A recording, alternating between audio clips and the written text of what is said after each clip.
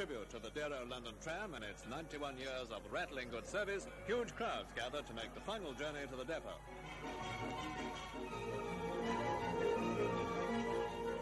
When the historic run commenced, there was not even standing room aboard the rocking monster.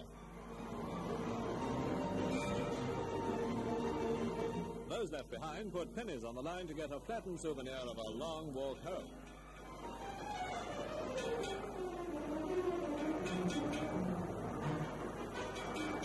With the arrival of the depot, the £9 million scheme to replace London trams by buses had been completed, but the old bone shakers were accorded a fond farewell.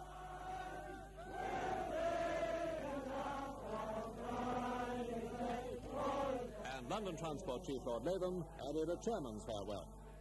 In the name of Londoners and London Transport, I say, goodbye, old tram.